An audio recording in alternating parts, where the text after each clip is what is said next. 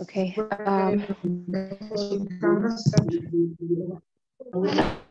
Hello, everyone. Good morning. Good morning. Can you hear my voice? Let me get some feedback if you can hear my voice. Yes, you're we loud can and hear. clear. Yes, you're loud and clear. Okay. Yes, Hey, you loud guys and clear. you all sound strong and healthy this morning. Thank you. Yes. So yes, I'm very, very happy to see all of you today. It's amazing. It's amazing to have you on our platform this morning. And without wasting time, it's already 10. I'm going to go direct to our agenda. And to start with, I'll introduce myself. My name is Munduru Mwajuma, and I'm a Lugbara. I'm a Lugbara. The reason that's why I'm laughing and happy about that is because the facilitator we have today this morning, Mr. Ita Joel, is a Lugbara, and we are from the same clan. So that makes me happy. Yes, so I hope you're all doing well. The times have really been hard, really been hard. Personally, it's really been hard. I should say it's really been hard.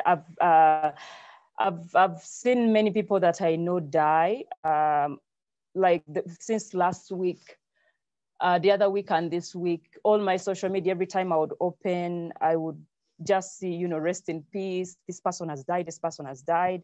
My friends' statuses, you know, most of my friends have lost their loved ones. So it's really been a hard time, and mentally, I've been a little tortured, but through prayers, I'm okay. I also, you know, like got strong flu and cough, and so I got so scared. But through treatment and prayers, I'm doing well. So I thank God for that. I hope you're all doing well. And for those that have lost your loved ones, our prayers are with you, and we pray for strength. Without wasting any time, I'll go direct to our welcoming remarks. First, I'm going to introduce my organization, the host organization, which is Family Uplift Uganda. Family Uplift Uganda is an organization that is into poverty alleviation. And myself, I'm the founder and the executive director. Our head offices are in Jinja City. And one of our programs that we do run, you know, in poverty alleviation is this financial education program. And we started this program in August 2020. Yes, and we've seen tremendous impact in the lives of people when it comes to their personal financial lives, when it comes to building sustainable wealth. And with me, with our organization, we are partnering with Feminature Uganda and the Innovation Village. For those that know the Innovation Village. Yes, so without wasting time, I'm going to invite the founder and executive director of Feminature Uganda, Madame Annette Lekuru. You're going to introduce yourself, and then after, if Gloria, you're online, Gloria from the Innovation Village, please. After Annette, you're going to introduce yourself and talk about the Innovation Village briefly, and then we'll move forward. Thank you. Annette. Hello. Hello. My name is Annette Lekuru. Hi. Feminature Uganda. Feminature Uganda is a women-led non-profit organization. We are based in Arua. Our offices at Christ the King Cafeteria. We do empowerment, socioeconomic empowerment for women. which is why it was very easy for us to partner with Family Uplift Uganda and the Innovation Village in bringing you this the financial literacy program, particularly today with Mr. Aita Joel. And I urge all of you to listen in carefully. We will learn a few things from each other, and let us take these things that we learn into action to improve our lives and that of our community. Thank you. Back to you, Mwajuma. Thank you so much, Annette. Hey, Annette, you also look Bara like me. So guys, look Bara taking over. Thank you so much, Annette. Yes, Gloria, are you online? Gloria or Charles from the Innovation Village, please, if you can talk to us.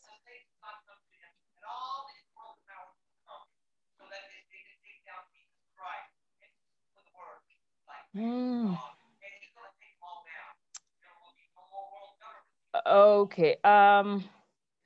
I'm not so sure. Gloria, are you online? Or Charles? Okay. Okay. If Gloria is not yet online, or Charles from the Innovation Village, I'll just go straight to talking about the program and why we are here. And then after, that's when we'll have the man in the building, come to speak to us. So this program, the financial education program, is it's a program that we run both physically and online, just like we are doing. Before COVID came, we used to have physical meetings, and we would have facilitators come and train people. So we train people,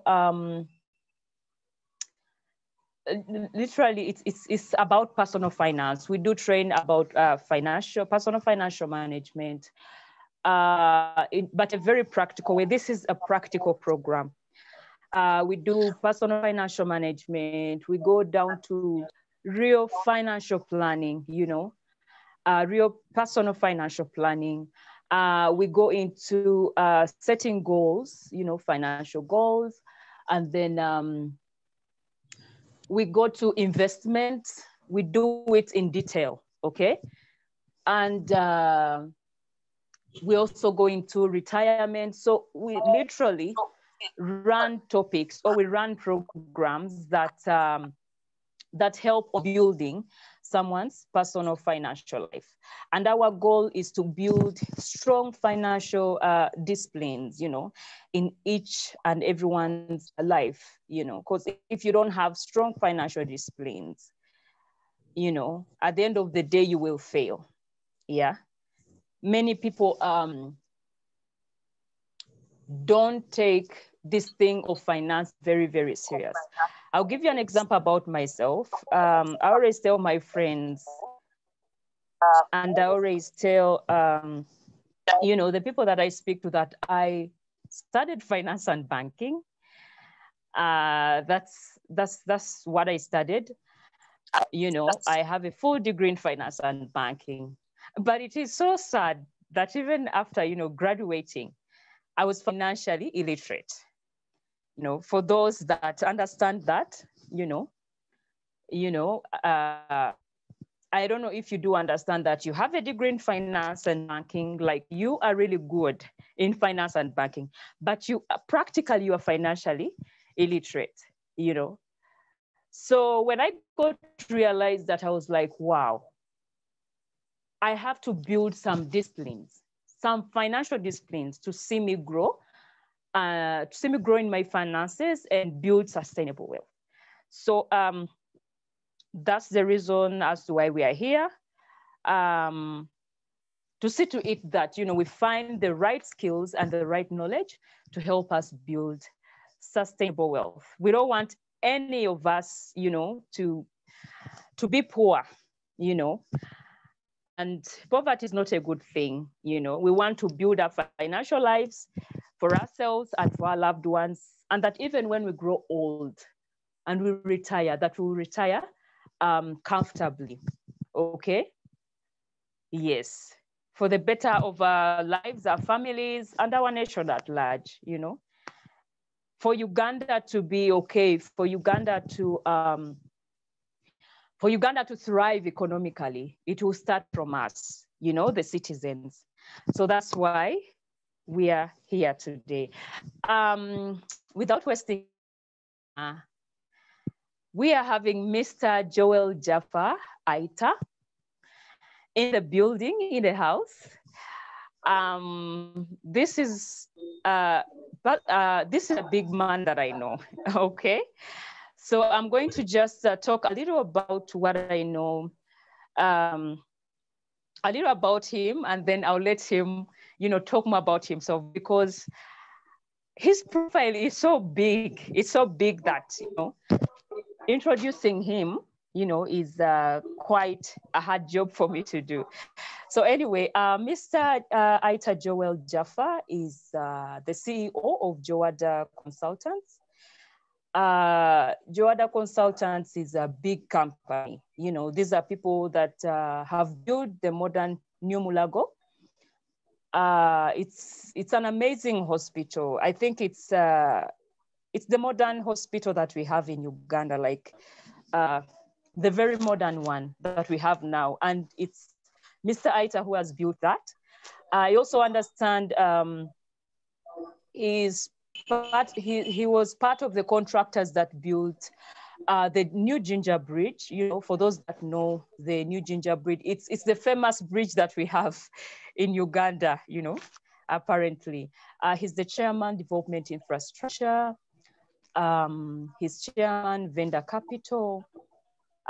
He's chairman, Arua Hill Sports Club. You know, it's one of these strong football clubs that we have in the country. And then what I know about him, like, he's a very, very good agripreneur. He's an agripreneur, like he's done it successfully. You know, someone who is running, he's doing agriculture, you know, and he's really doing it very, very well. He does big scale, yes. And one thing I know about Mr. Joel is that he's a very humble man. Mr. Joel, go on his and read through. He always writes every day, and I do follow him every day. If you read, you know, what he writes every day, you see that he's a man of a big profile. Like, he has a big profile, but he goes down to the little basics when it comes to building wealth. He's someone who will tell you, I sell grain, grain that is maybe selling rice or selling beans, you know, cereals and things like that. I'm like, okay, so this rich man goes down, you know, calculating the little profit he can get from selling grain. Yeah, so those little things they really humble me, you know, about Mr. Joel. And we are so privileged to have him today. So Mr. Joel, you're most welcome, guys. We can give him a hand of applause. Thank you so much. Yes, you're most welcome. Yeah. Doro. Yeah, and I welcome all of you, ladies and gentlemen, in this morning chat. The topic was building sustainable wealth. I hope I'm clear. Can I be heard? Yes. Oh, yes. Okay. Yes, you're heard and you're clear. Yeah, building sustainable wealth. I was just looking at some definitions. I think we know building, we know wealth, but sustainable. The dictionary was saying it is something which is able to be maintained at a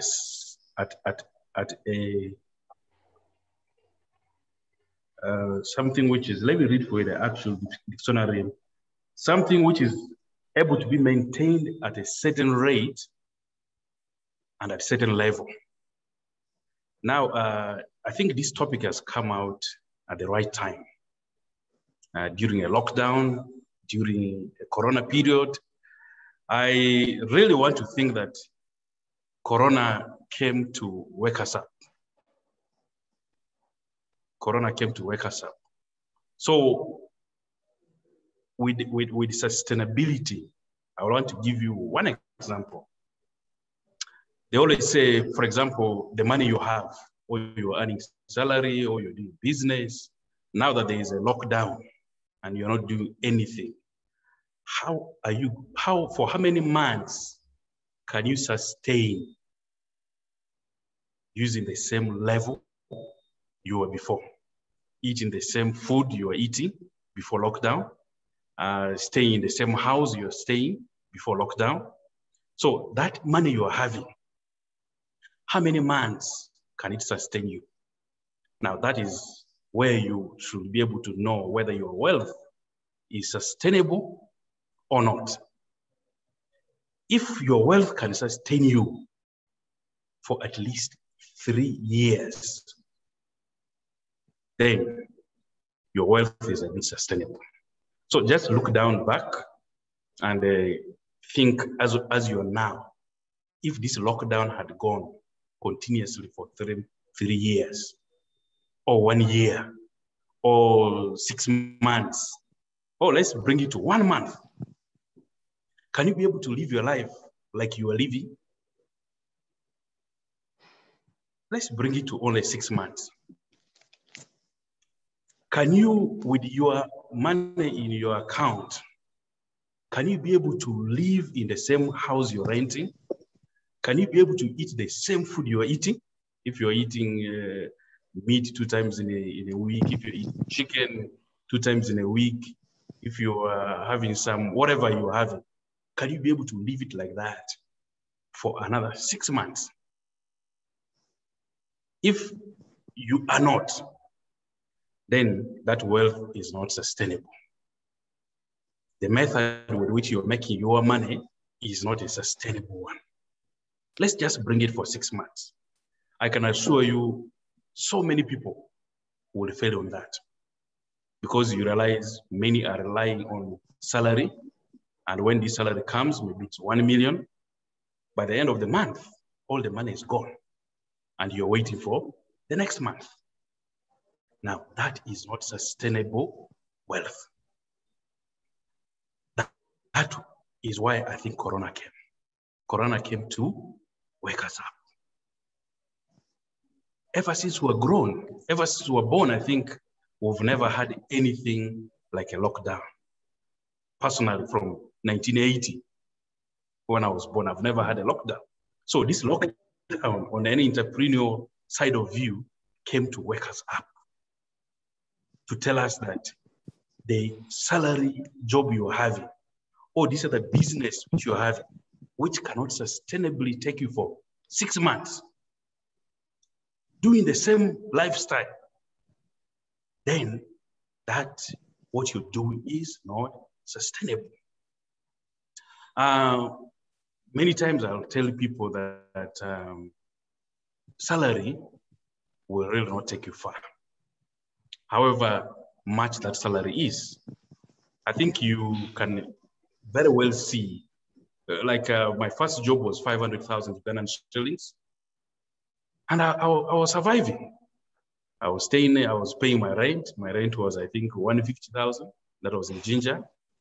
I was eating food, but at the end of the month, the money will get over, and waiting for the next salary. Then my salary increased to, I think, 1 million. My house went to around 300,000. I started going out a little bit more. Before the end of the month, that 1 million will also be finished.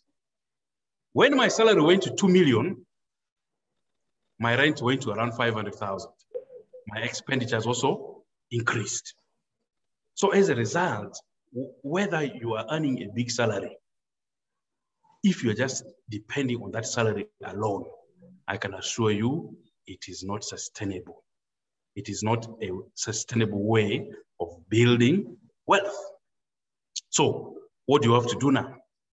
You have to find a way of having something, a kind of an investment, which you have to put in place, whereby every month you know that this money is going to come to you, whether there is salary or no salary. So what does now one have to do? One has to invest. Now, for the easiest one people normally do is to invest in rentals, putting up rental houses, and then somebody knows at least every month I'm having some 500,000, 600,000, 700,000, which is coming. That is the easiest investment somebody can do in, which I will say is sustainable, although it's a slow returning investment. So that is one somebody can move into. Others, a little bit more complex, which people like to do, is going into treasury bills and treasury bonds, where somebody is able to get a 10-year treasury bond, a 50-year treasury bond. That is government securities, investing in government securities. Interestingly, this is also another very, very safe one, which actually has also very good return on your investment. Now, the other, which is a little bit complex, is where you become actually an entrepreneur, where you own a business. Now, Ugandans own a lot of businesses that we know. I will not go a little bit more deeper into that. Maybe I'll go more deeper into that business you have.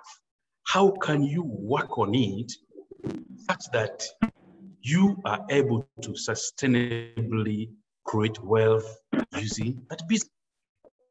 One, I would like to tell everyone that before even you start any business, if you really want to, you should know numbers. You should know numbers, arithmetic.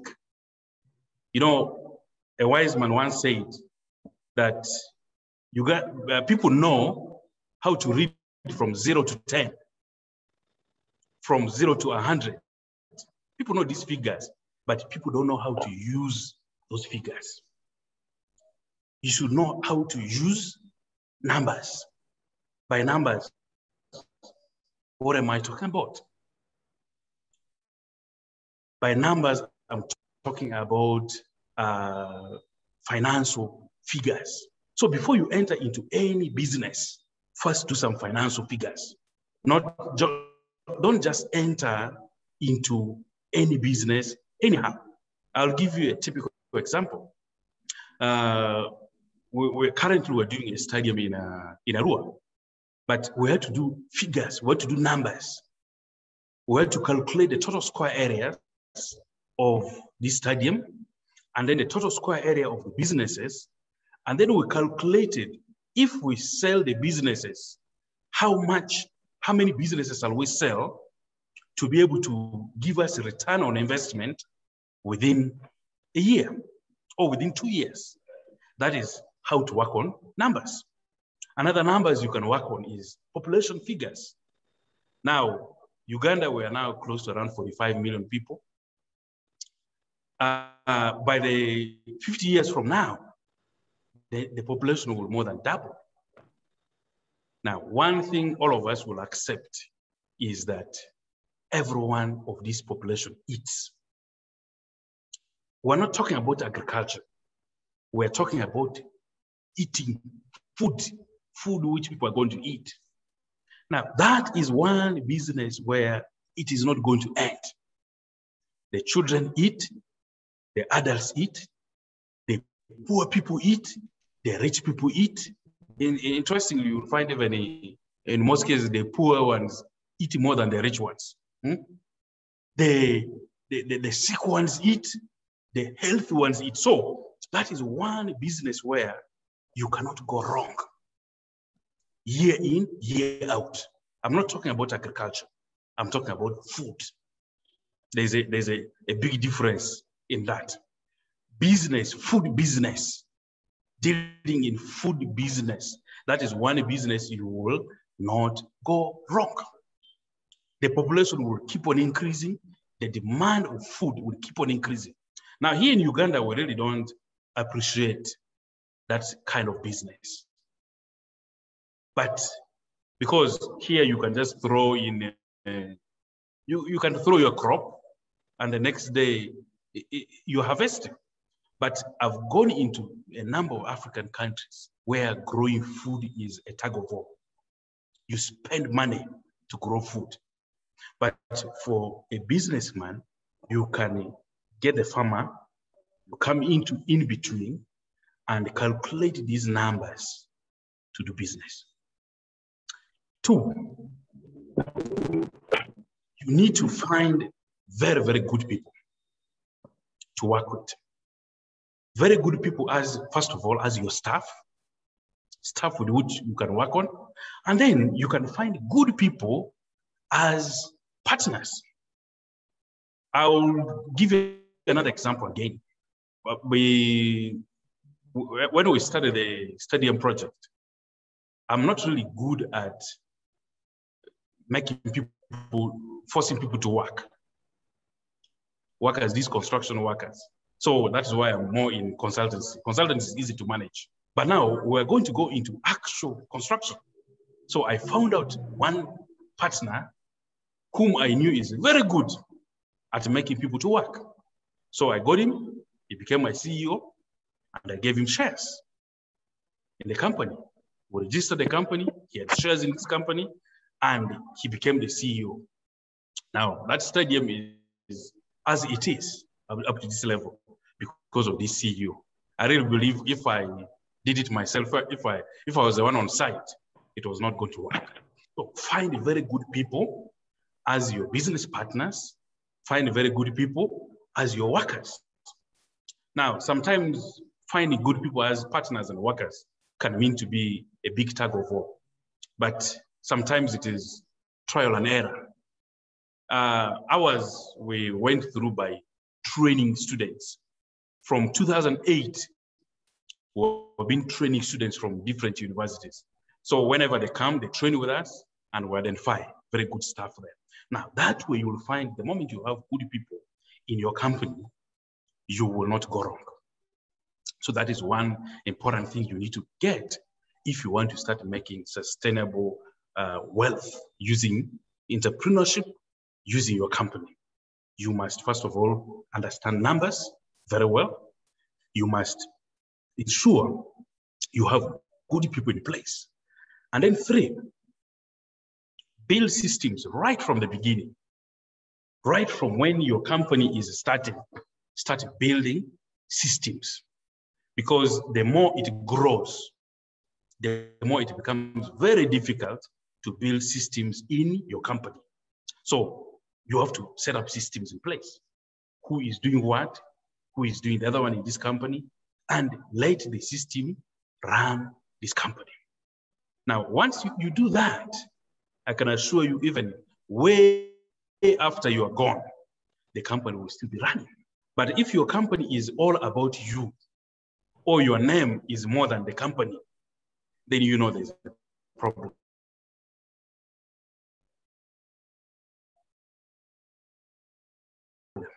I remember at the beginning, people will refer me as Joel, but now most of my clients call me Joada.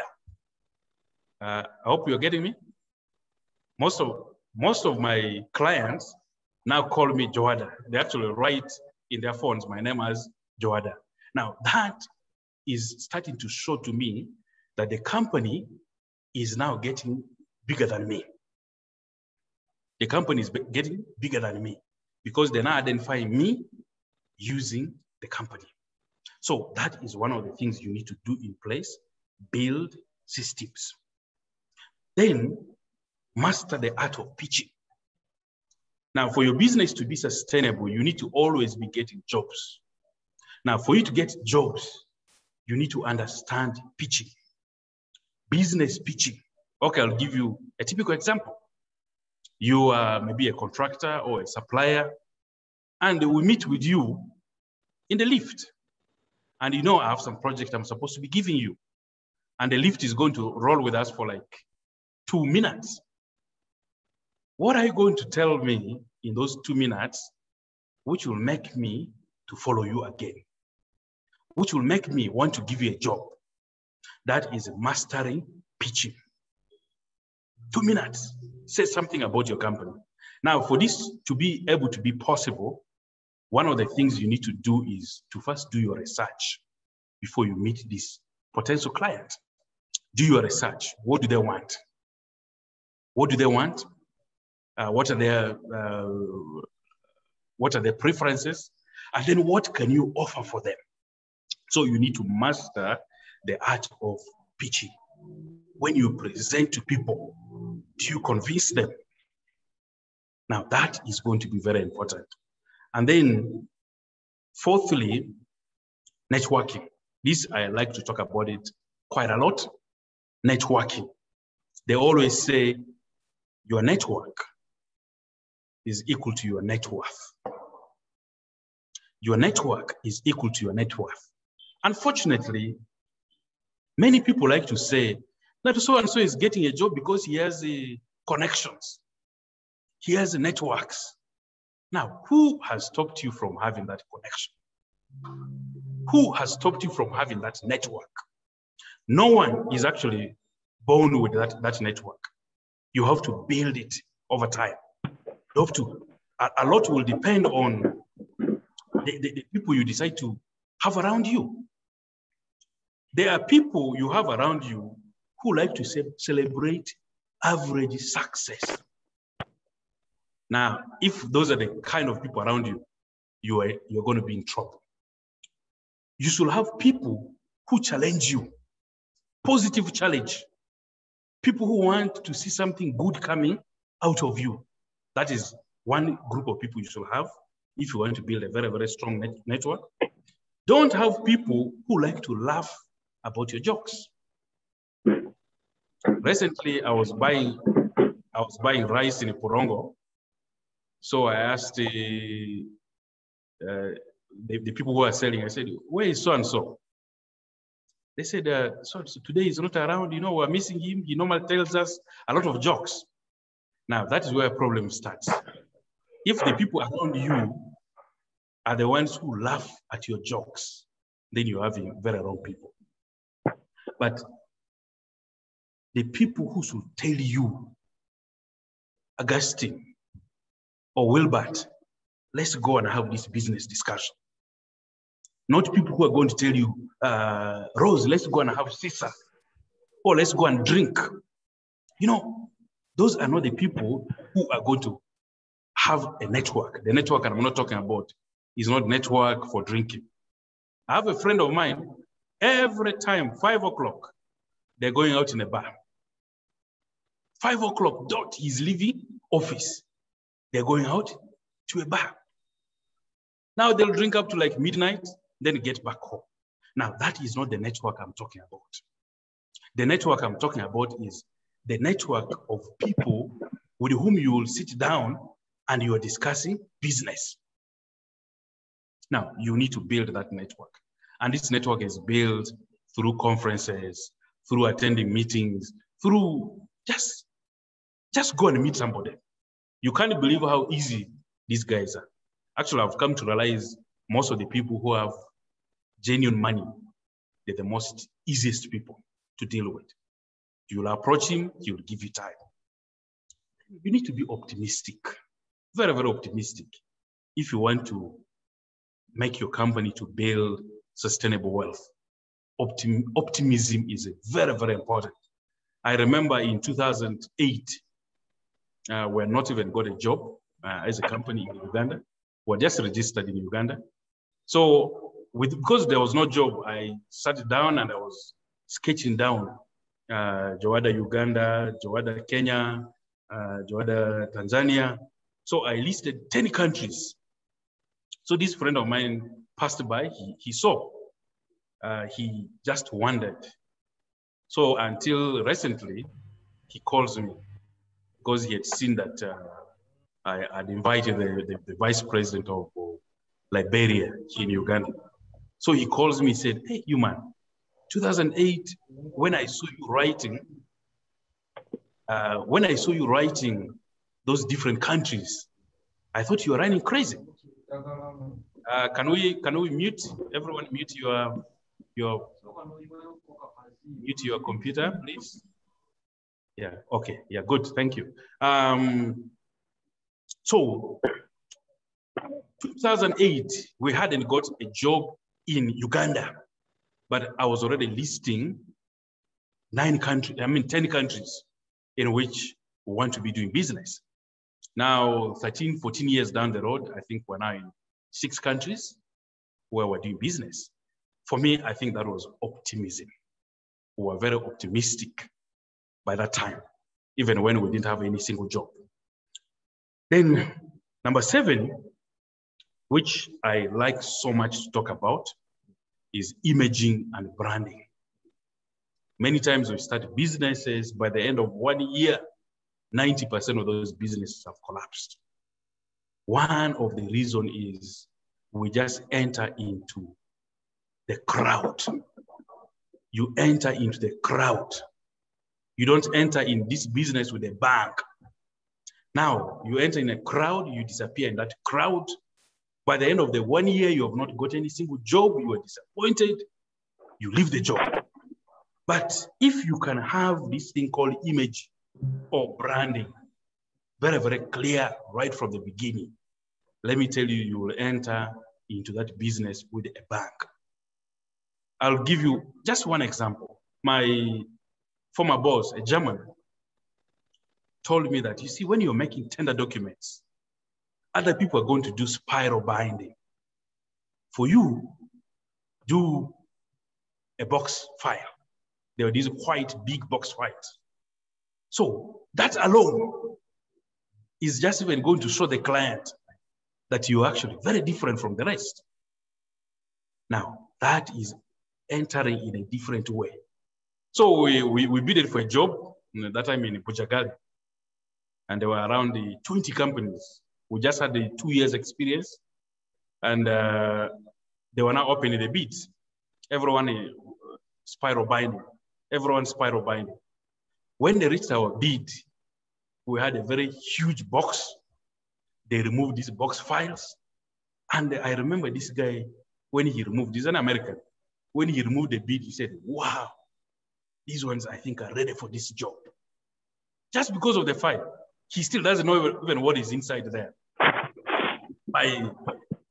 There was a competitor next to us.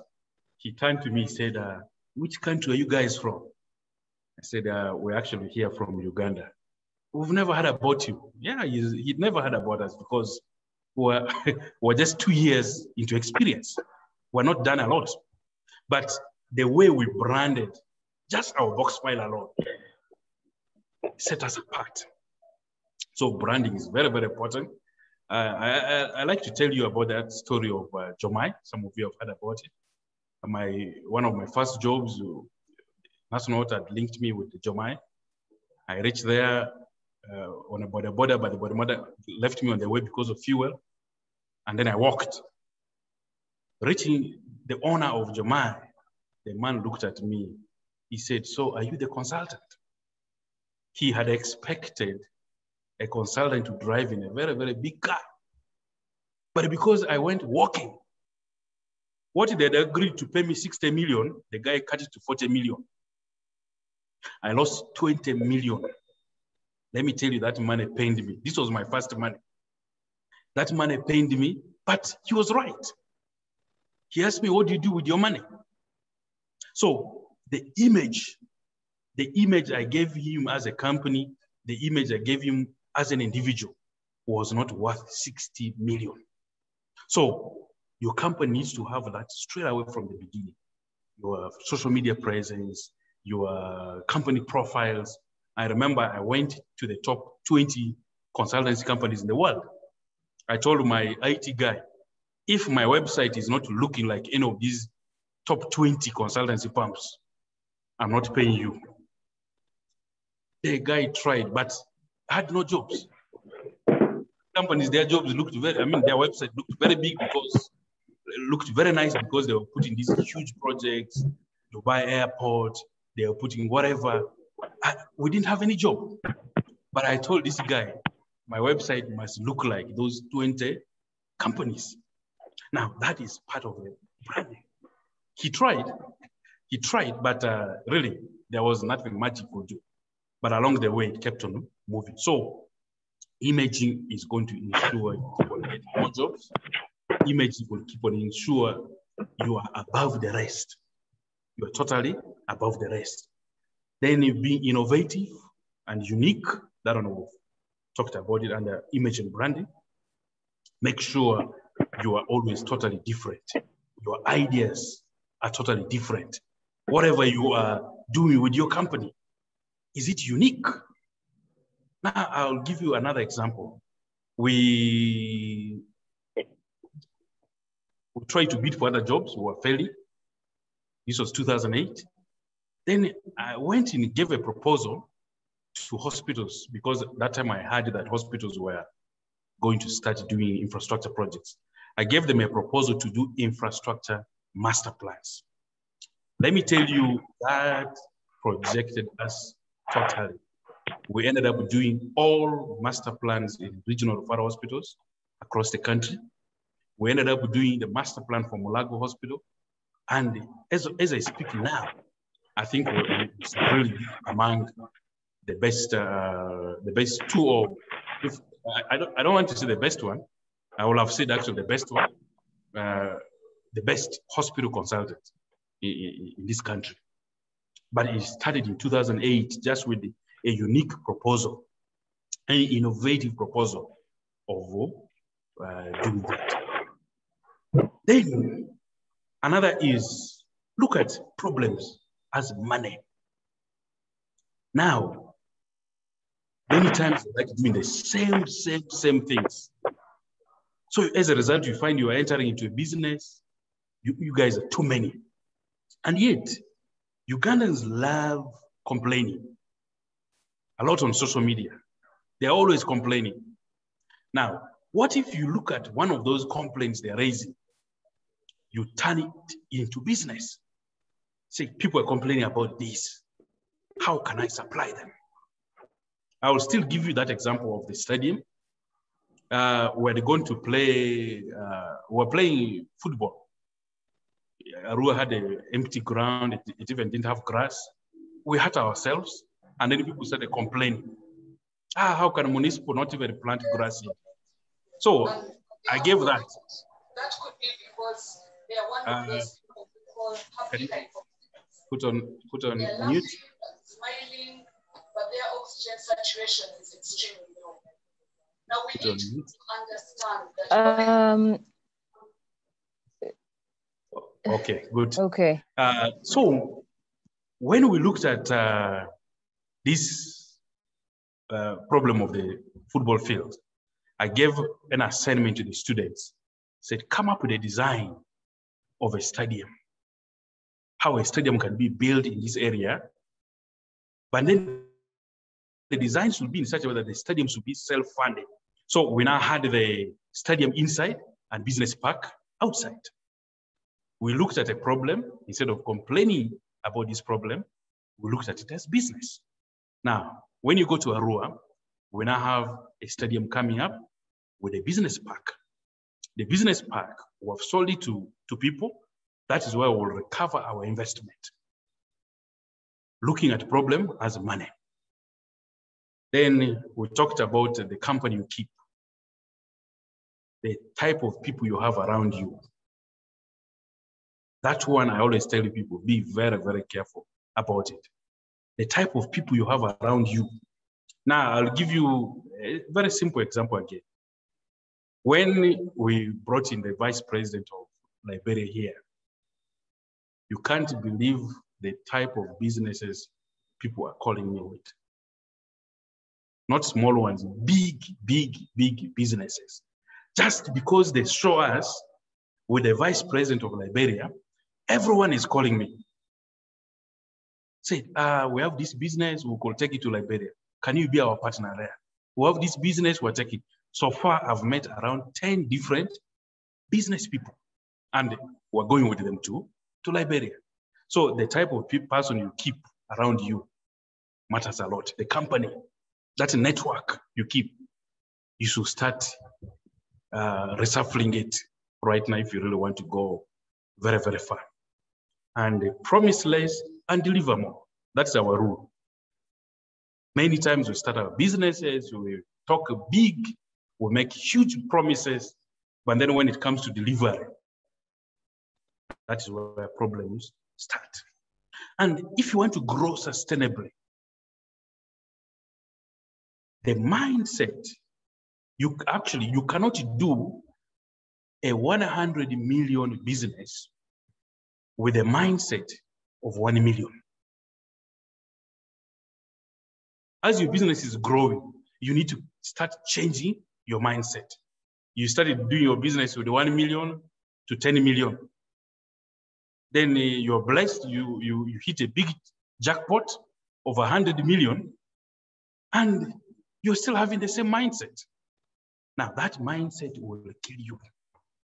It will kill that business you are starting. So the mindset, you need to start changing from a 100 million mindset to 1 billion mindset. So that way your business will be sustainable. You'll be able to move that business to another level. And lastly, I will say the social media age, the youth of now are actually very, very, very advantaged because of social media. You can start your business inside social media and succeed with it. You can start your business inside social media and succeed with it. I'll give you another example. We started planned estates also in Arua. Within 1 week, we were able to sell 150 plots on Facebook and WhatsApp. We never went to radio, we never went to TV, we never went to newspapers. The only thing I remember was spending $50 to boost our advert on Facebook. $50 within 1 week. Actually, it was less than 1 week. It was 4 days.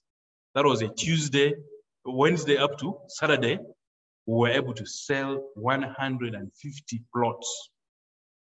But we had 100 plots.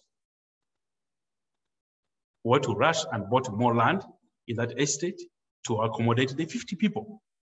So we were oversubscribed by 150%.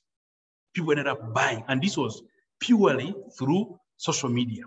So if your business is not on Facebook, then know you're in trouble. If your business is not on Facebook, then know you are not reaching the buyers. How are you reaching? If you're not on WhatsApp groups, how are you advertising your businesses? Why are you spending 1-2 million of money to advertise in newspaper, which only few people will see? Meanwhile, you could, for free, advertise on Facebook and 10,000 people are seeing it. So your presence on social media for business is very, very important in this age. So look at those points for you to be able to have a sustainable business. If you are just earning salary alone, that is not very, very sustainable at all. It is not sustainable. Whether you're earning 10 million, 20 million, whether you're earning 30 million, the demand will always keep on increasing.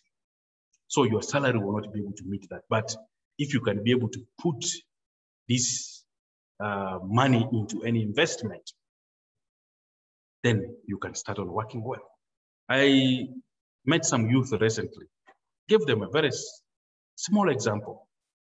Doing real estate. Real estate is one of the most quickest way through which you can make money, but not what the Jomayas are doing. These ones are brokers. These ones are selling plots. But real estate, you have to, first of all, master plan. You plan that estate. Every plot has a definition. It has a design. It has how many trees you're to plant. It has the color of the roof you're supposed to put. Now that is pure real estate. Now with that real estate, you can easily make money. I can tell you right now, we come from different cities here.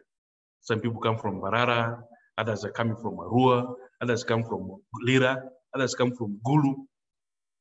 If you go into these towns, you can be sure there are no planned estates. If they're there, maybe one or two. Gulu does not have, Arua does not have, Lira does not have. You go to Moyo does not have. You come to most of these towns. Now, that is one of the easiest way through which you can make your money. And you don't have to buy these very expensive lands. You can go 10 kilometers out of town, buy a big chunk of land there. You guys can do it as a group. You buy a chunk of land where an acre is still going for 1 million, 15 kilometers out of Mbarara town, 10 kilometers out of Arua town. You buy like 50 acres. You can start with 20 acres. You can start with 10 acres. As long as you plan this land properly, and it has a master plan, it has a 3D, people able to see this is how the city, or I mean the estate will look like, they will come running. Because people want to live in, I rather live 10 kilometers out of town, but in a planned estate, than to live in town in a very, very disorganized slum. So most of the elites, that's where they're moving. So we can be able to come together, 20 people, you're earning a salary of 1 million. Let's say you guys are 20 people, you're earning a salary of 1 million, and you decide to say, let's be saving 200,000 every month. Now, when you guys save this money for like 3 years, you can't believe the amount of money you're going to put in place. Now, this money, you can now pick it, you go and buy a plot. You go and buy land. This land, you divide it into estates. That is the quickest way you guys can make your money. I can assure you, it is the quickest way guys can make money, but make sure you design it. Make sure you master plan it. That way, you'll be able to go very, very far. Then, the money you now make from there, you can now start pushing it to other businesses. Maybe rentals, maybe putting into forex, meaning treasury bonds and all that. But the quickest one through which you can make that money will be through organized real estate. And if we can do that across Uganda, Arua is already doing it. If Gulu can start doing, if Mbarara can start doing, if Lera can start doing, that is how we'll develop these towns. Now, you will be amazed how the speed at which people rush to go and buy these properties. Somebody, when we opened up ours, somebody called me, said, you have not yet opened, but I've already deposited money for 5 plots. They already deposited 5 plots. They're actually the ones who caused these things to be oversubscribed. People will always come running for it if you plan your estate properly. So that way you can now move into other businesses. But basically, I will advise that you move into entrepreneurship if you really want to have, if you want to build sustainable wealth. Again, I will continue saying salary will not take you very far, but this salary, you can put it, you can save it to invest. Again, don't just save to save. You save to invest. But have a long ball. You see, some of our challenges is that we want some things to be done now. But you can actually have a plan, a 4-year plan. And you guys come 5, 6 people. These are guys, you know each other. And they say, you know what, I'm earning 1 million shillings. I can afford to remove 300,000. Now, for you, you know, we're going to save this money for the next 3 to 4 years, and we'll be doing this particular thing we're doing. So have a long ball. If you're earning salary, don't look at now. Have a long ball, and then look at a number of people. You see, when you come as a group, you'll be able to do a lot of savings. And then once this money becomes big, you can be able to have this money to do something which is big. That way you'll be able to move. So there are quite a number of questions people have asked in the inbox. I think I will go through some of them. I think not to overload, I will propose let's have our questions in inbox so that we can easily. So many. Yes, Mr. Jawada. Yes, I don't want to call you Joel. Now I want to call you Jawada. Mr. Jawada, thank you so much. I'm saying, guys, please kindly write your questions in the chat group so that, as Mr. Jawada continues, to speak to us, we can just easily read the questions. Mr. Joel, I think let me just help on reading a few for you. Yeah. I'll start with, okay, there is someone who, Kalsum Agad, I hope I've read your name well. Okay, Kalsum is requesting for a topic on how to start a business. Okay, that is not a question. We'll get back to you. There is Ismail Bumba. He says, how does a person like me earning 1 million monthly with an expenditure of 700 and 800,000 be able to save? I think to save Mr. Jawada from this, this is a question that goes, that is about financial management. And yes. I think this, let me speak to everyone. If you have any question in line with financial management, how you can handle your money, how you can save from the little that you have. I was going to pass on this announcement after Mr. Jawada, but we are launching the Financial Education Academy next month. Mr. Jawada, I will let you through that. I will tell you more about the academy. We've seen a very great need, among us Ugandans, and East African people when it comes to financial management and things to do with personal finance. So we are launching the academy next month, and we are going to put it out on social media. So if you have any issue regarding your finances, please sign into the academy. There is one question I saw down here. Okay, this is from Ajiga Mansour.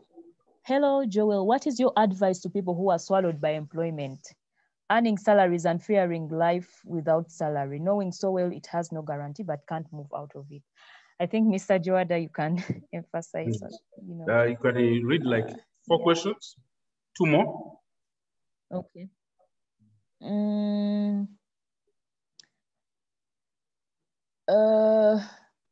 How best can a small business that is still gaining stability stay afloat amidst the pandemic? That's a very good question for such a season. So yeah,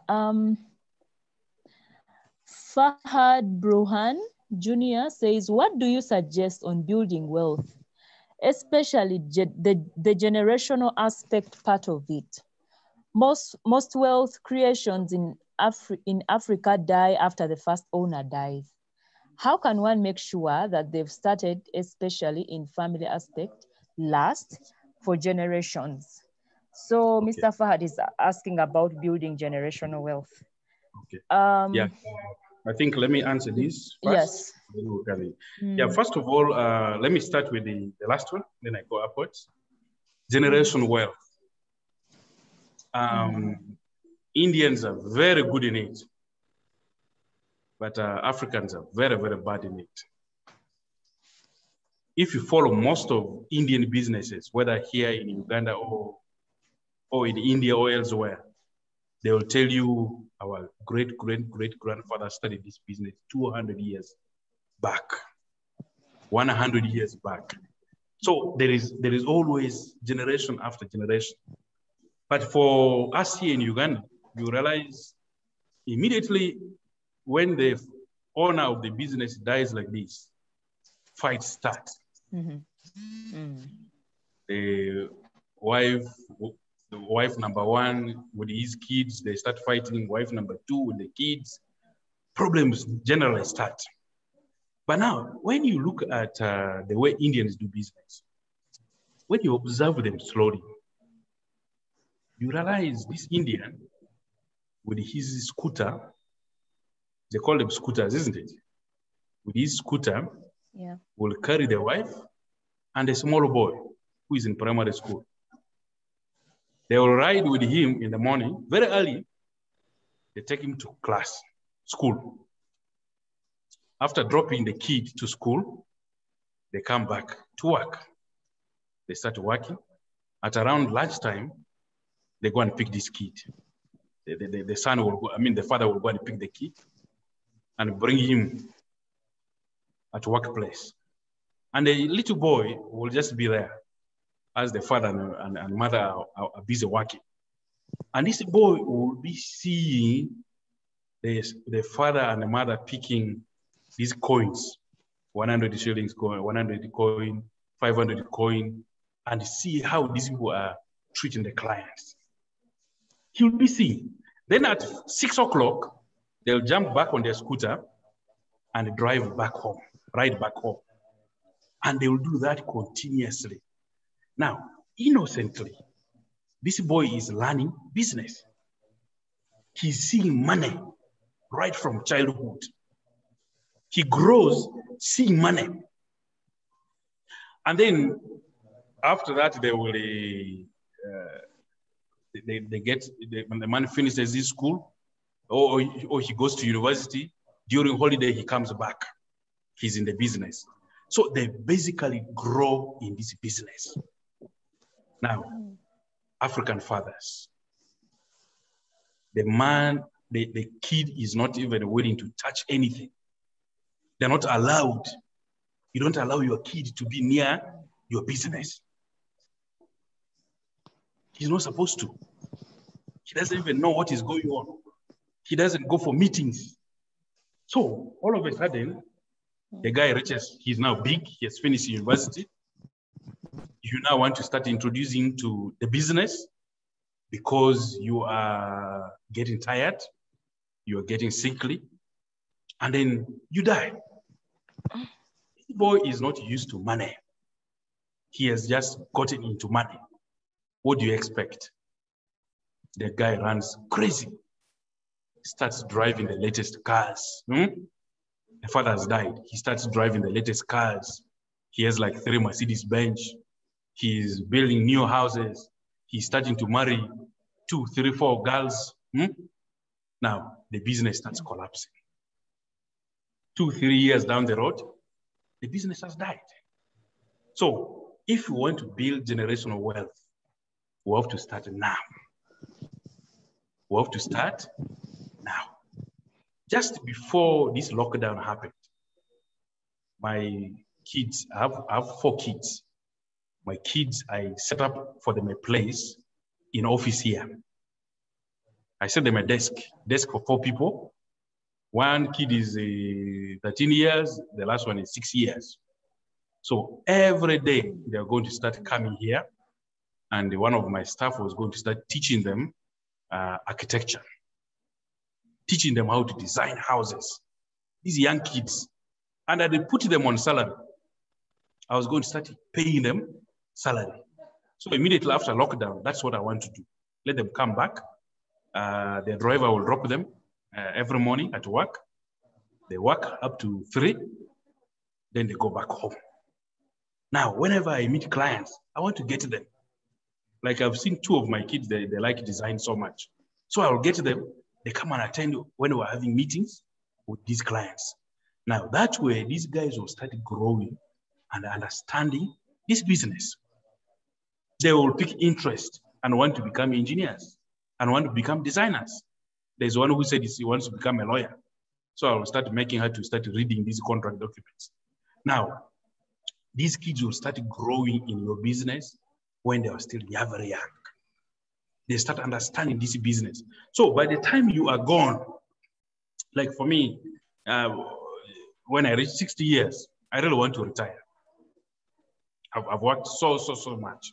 I started working so much when I was young. So by 60, I really want to retire. And that is 19 years from now. 19 years from now, I'll be hitting 60. I want to retire. So these kids, so by that time, be able to understand my company very well. They will be inside it. Now they can continue with this company. So if we want to build generational wealth, we should start them now. The generation, they should start learning now. And how best should a small business struggling cope with this pandemic? Really, it's a very, very difficult period for everyone, not just for small businesses, even for very, very big businesses. I've seen so many businesses which are running bankrupt. Big multinational businesses are collapsing. But I think right now, it should be more of survival. You should be on survival mode, not on thriving mode.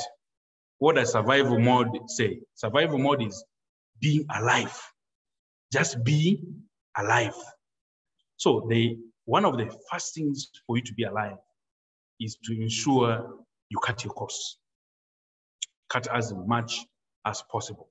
If it means reducing the number of staff, you may have to reduce the number of staff. Or you can tell all the staff we're not reducing, but we're cutting salaries, maybe by 50%. So reduce as much cost as possible so that you should be surviving. Hoping that this lockdown will not go for long, then we can look at thriving.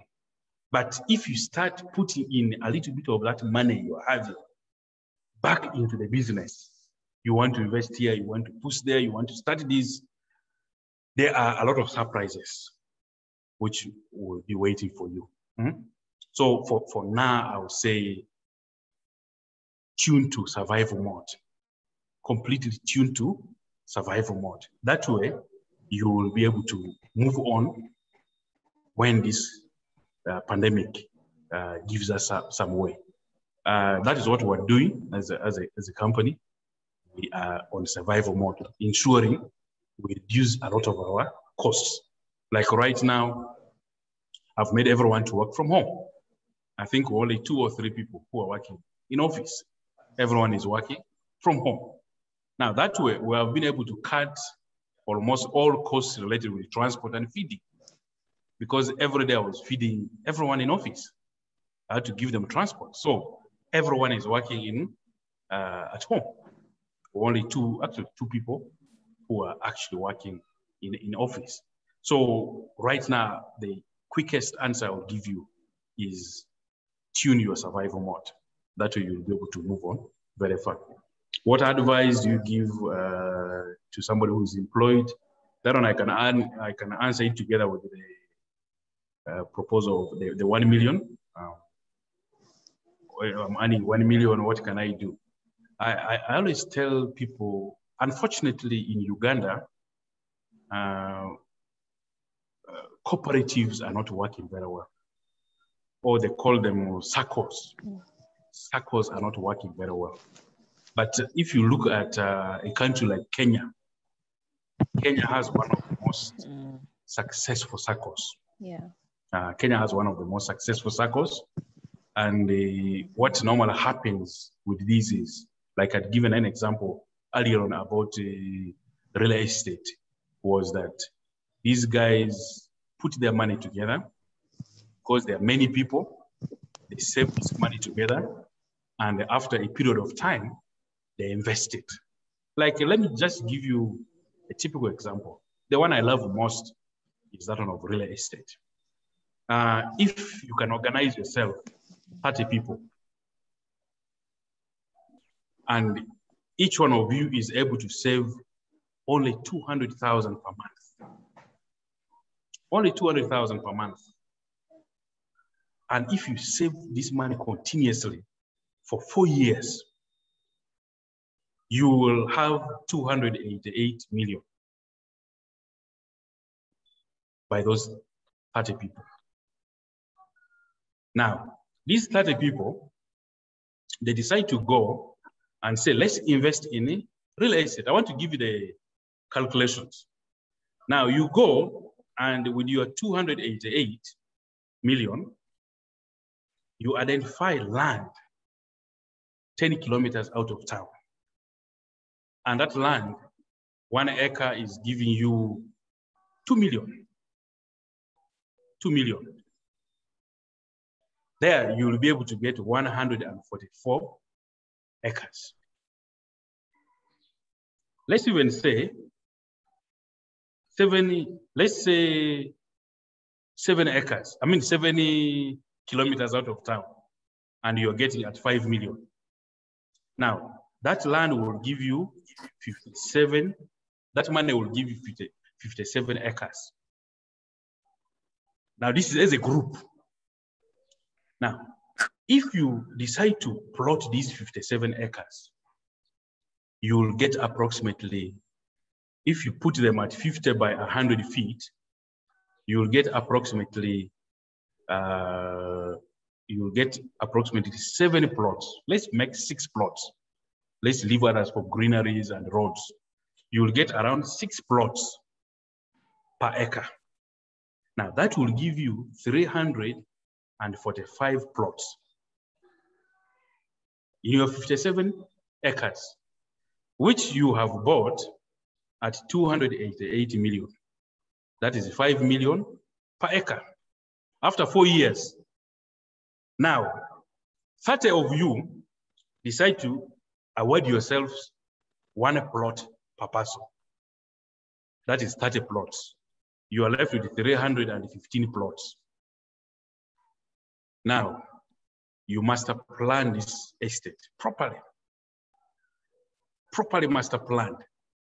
That these 300 plots, they are having maybe 10 different designs. So that one design for 30 plots, you say this area, we're going to have 30 houses. And these houses are looking similar. The other area, 30 houses. These houses are looking similar. So you have 10 different designs. Now, you have already given yourself 30 plots. You are left with 315 plots as a group. With that design, I can assure you, if you charge each plot 5 million shillings, it will not last. All those 300 plots within a month, it will be bought out. Whether in Arua, whether in Gulu, whether in Lira, whether in... Now, you multiply that by 5 million. Do you know how much that is coming to? 1,575 million. That is what your 288 million you have saved in just 4 years has been able to raise for you. I'm not speaking theoretical things. I'm speaking what we have done. I'm speaking what we have done. Now, let's say you are so extravagant and you spent 400 million to work on the plot, to work on the everything, including your 288, getting the titles and all that. Your net profit after 4 years will be 1.1 billion 700 1.1 billion 75 million. 1,175 million after 4 years. Now, 1,175 divided by 30 people. That will be 39 million per person. You'll have had a plot, and each one of you is sharing 39 million shillings. That is if you just said, let this be a one-off. After 4 years, you will have saved money, you will have had a plot and 39 million shillings. And you can decide to put this 39 million shillings to build a low-cost house on that plot. And you are just saving how much? 200,000.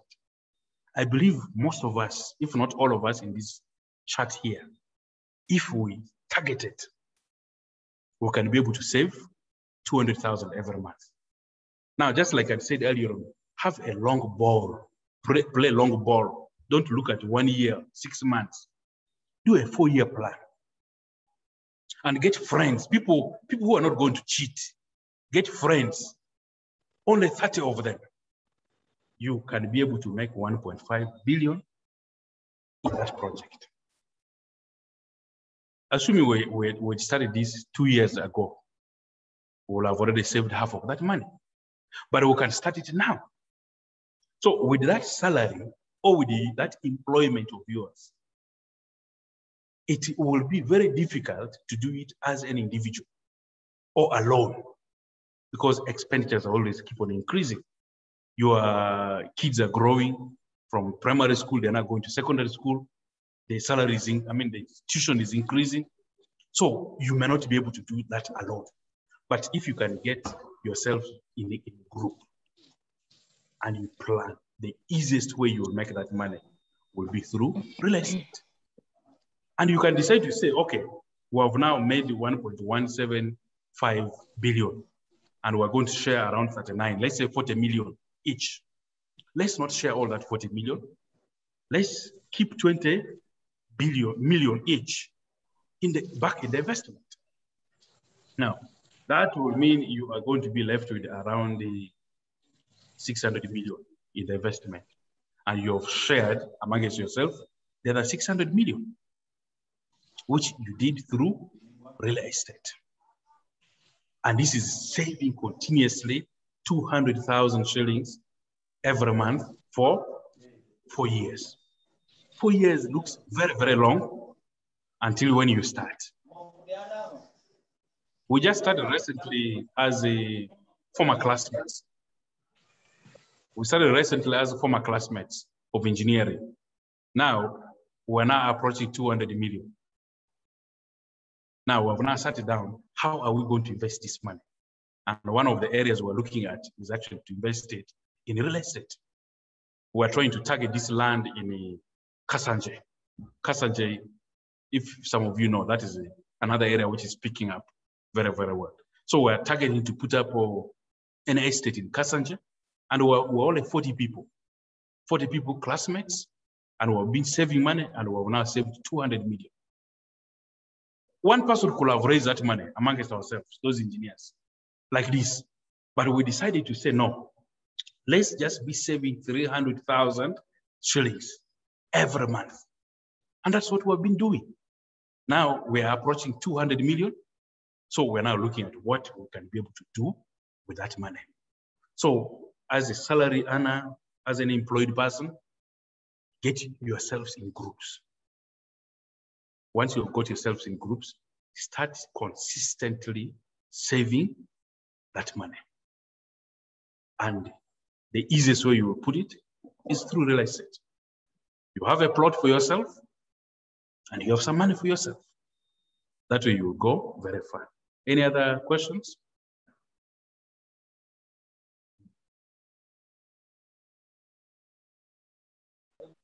Yeah, Mr. Joada, thank you so much for that feedback.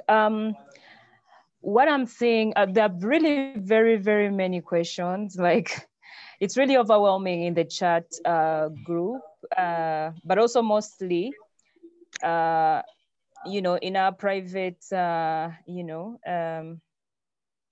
are getting many direct messages. Yeah, but what I've done is I'm seeing that many people, I've categorized some questions. Many people are into financial management. People have issues with managing their finances. And then what I've also realized is there are people that really need knowledge on building businesses, starting businesses and maintaining them, And to that, I will add, because of time, I will encourage us to really look out for us. The academy is opening next month. Of course, I'm going to talk to Mr. Joel. I haven't talked to him about it, but I know in one way or the other, he will come through for the academy, and you get to meet him, you know, in the academy, hopefully. Yeah, so for questions on financial management, please look out for this, for the academy. We are opening early next month, where you will be taught in detail, like how we are going to work with you, like, you know, one-on-one, let you through the whole financial management session, and work with you and build, you know, those good financial disciplines, you know, in your life, so that you will not only live, you know, with that survival mentality, but have these disciplines to build sustainable wealth. Remember, we are talking about sustainable wealth. You need to build your foundation, okay, in a very strong way. And so you need these disciplines, okay? So we advise that come for these lessons. We are going to work with you on a daily basis, weekly basis, and monthly basis. There is one question that I really wanted at least to forward to Mr. Joada.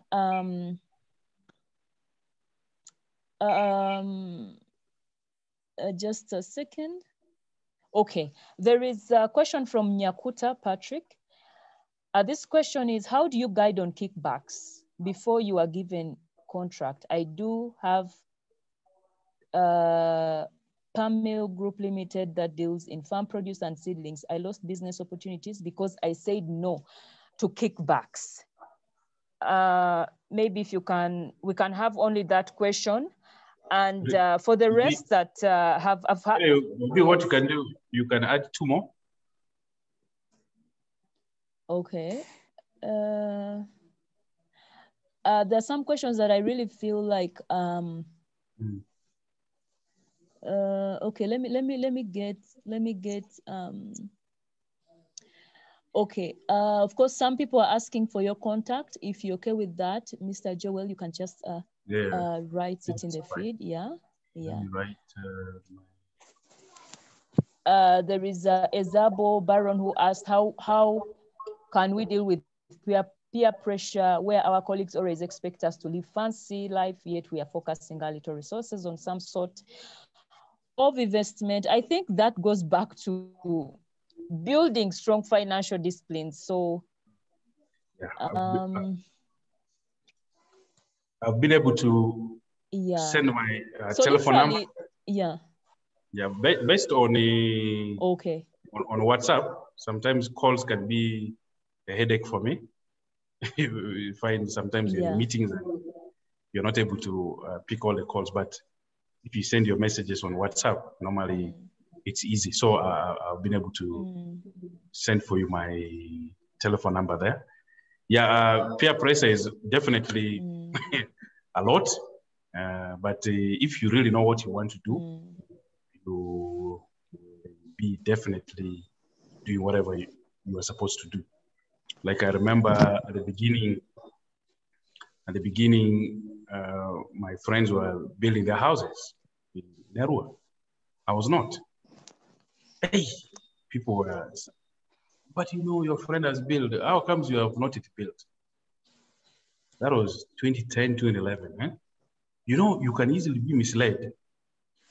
You get your money from the company and put it into some of those things.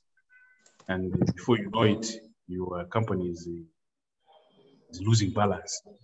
Some will go out partying, they're moving everywhere. As an entrepreneur, let me tell you, there are so many things you'll have to forfeit. There are so many things you'll have to forfeit at the beginning to make your business stable. Others will go out, drink every evening at 5 o'clock. Most of my friends go out at 5 o'clock, but now you have a proposal. You have a proposal to send tomorrow by 8. Do you go with them? You don't go. So you have to make sure you know what you want to do. So that peer pressure, one day they will come back to you. There will be definitely a very clear difference. So you shouldn't be able to move into that. Then secondly, when there are always two things which happen, especially in tender business. You either give money out and offer very substandard services, or you offer very, very good services and you're known for that. At least that is what Joada has done at this stage. You get to know us. You give us a job because we are going to offer for you a service which other companies are not offering. And that's what we're offering. Okay. Put on Mr. Pario. Mr. Pario, put on mute. Mr. Pario, thank you. Yeah. Thank you. Yeah. So you will have to be very, very careful on that. You give out and you don't perform. But if people get to know you, as my best company was Rocco. Rocco will tell you, I will do for you the job. And this is the money I want. He's actually the one who will ask for the money. So at the beginning, that was what I was looking at. So offer quality services. People will come and run in. People come to run for you. That way you can be able to navigate a number of these areas. And that way you'll also have bigger profits, but you don't necessarily go out and you offer a very bad quality services to people. So you will find once yours is about offering quality products, quality services, people will always come running to you. So that is what you should do. Others will not come to you definitely, but if you are there to offer quality service, they will come. Others will come grumbling. So-and-so is like this, but anyway, he will give us the right thing. We will not go to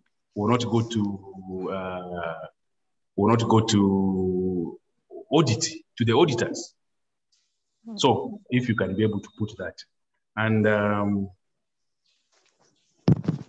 I think really we've taken one and a half hours. Yeah. We can be able to talk, but I will really think such kind of discussions will be more often. Not necessarily me. We can also have another person. One other person I wanted us to bring on board is my very good friend Amos Wekesa. I could link up him. Could link up with him. Wow. We have him on board so that this group, we can be able to discuss together also with this group. So if we can have more frequent kind of discussions, luckily enough, most of these people in this group here, we have contacts with them. So we can always throw it in a WhatsApp group, we can throw it in Facebook. So I'm sure we can be able to get each other. So Mr. Mondoro, if you can be able to spearhead this, at least every month we have a discussion, bring in somebody, before you know, 1 or 2 entrepreneurs are coming out from here. Like I had a friend of mine, he really made my day. He made my day this week. One time I posted about how your CV should look completely different. This man is going to record it. He went and worked on his CV properly. And this week he told me, do you know what? I got a job when I did my CV, as you had told us. You should have seen how excited and how happy I felt. I think this week, that was my biggest happiness I had. Now, that means out of all these things we're doing, we can always get somebody out. Now, get somebody out, he has started his business, and he's employing 2, 3, 4, 5 people. By the time, these are 100 people, this is a very big number. By the time we have, and I can assure you, it's just because we're full. Because so many people are telling me Zoom is full. So everyone is complaining that missed out. Mr. Mondoro, we're going to make sure we pay some money so that our Zoom is open. I've received over inboxes here telling me Zoom is there. So that means we could have done so many other people. So, but anyway, we'll see how we can solve these so that we can have more other people and more interactions talking about different topics. And we have also recorded this chat has been recorded. So somehow, somewhere, we're going to make sure we share it to people so that you can listen it again or share to other people. Otherwise, I think because of time, I will say for now, thank you so much for your time. I'm glad I've been here. Wow, thank you so much, Mr. Jawada. I am really, I don't know the best word to really describe, this feeling, but you have really opened our eyes. For people that are on the platform, like I really don't want to go back to what Mr. Jawada has, already talked about. He's really opened our eyes. He's given us opportunities, and I hope each and every one of you has at least picked a leaf, of these opportunities that Mr. Jawada has shared with us. Yeah. I know that one of us has picked something, for me, of all of the things, of all the things that he's spoken, my attention was really on the opportunities. I really love looking at the opportunities where I'm going to get the money, where I can invest, for short term and long term, to make money, to build sustainable wealth. And Mr. Joel has really given us the opportunity. We've not paid him, but the opportunities, have been laid out for us. So guys, it's up to us.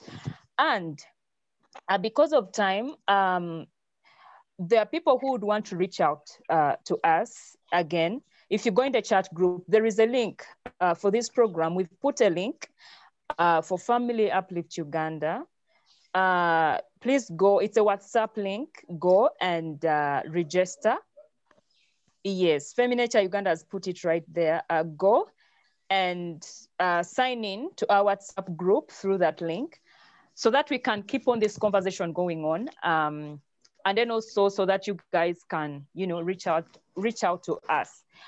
For people that are having issues with financial management, again, I will say, financial management and then also business development, we are opening the academy early next month, which is like a week from now. So you're going to get these mentors. Mr. Joel will be one of our mentors, I'm really sure. And many other people that you'll see on board, many other experts and business gurus that we are going to have on board to let you through this series, for purposes of building sustainable wealth. So thank you so much, everyone who has been on from the beginning till the end. And again, thank you so much, Mr. Aita. I don't know if you're still online. I'm on. Okay, Mr. We can't say thank you enough. Thank you so very much. And I've seen people asking, can we have you again? I think we'll talk about that after the session. Maybe we'll have him back again, and which I'm sure, he might come back. So I'm positive about that. Definitely, we'll be glad to have more of these chats. Actually, if you can note down some of those pertinent questions, especially the repeat ones, we can have another one talking typically about that.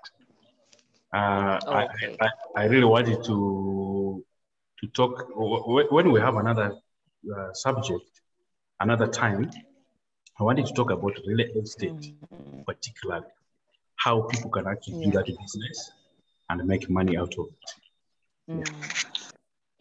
Hello, Joel. Fantastic. My hand has been up. My name is Yes, Hello. my name is. Yeah, Debbie, I think you can go briefly and then Mwajuma summarizes for us this. Yeah.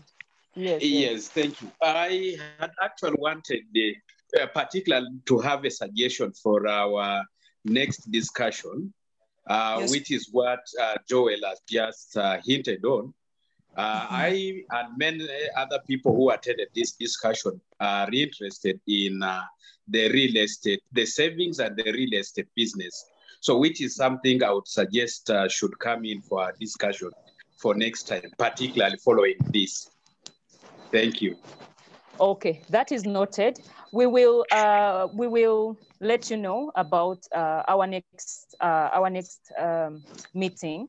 Yeah, so just keep on following our social media handles: Family Uplift Uganda, Feminature Uganda, the Innovation Village, and also on our WhatsApp statuses. Okay, for those who have our numbers, and then also in our WhatsApp group. You know, for those that have signed in already. There is a lot that we discuss on a daily basis. Every day in our WhatsApp group, we are talking about these things. So please sign in through the link. Guys, thank you so much for attending the meeting. Thank you again, Mr. Jowada. We are sure that we are going to be back with you know, all these investment opportunities, real estate. So we are just gonna plan about it and then we will let you know. Thank you so much. Right. I think for now, because of time, yes, we are ending our meeting here. For anything else, we will communicate. Thank you. Thank you, everyone. See you next time. Yes. Bye-bye. Thank you. Mm-hmm. Thank you very much. Thank you so much for this. Thank you. Thank you. We'll link again.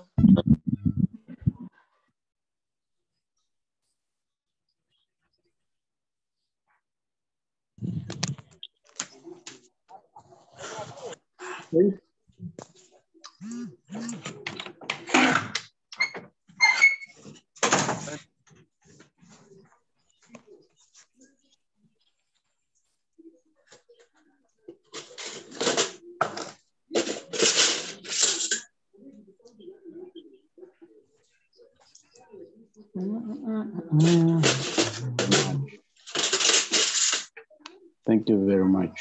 Yes, thank you. Thank you.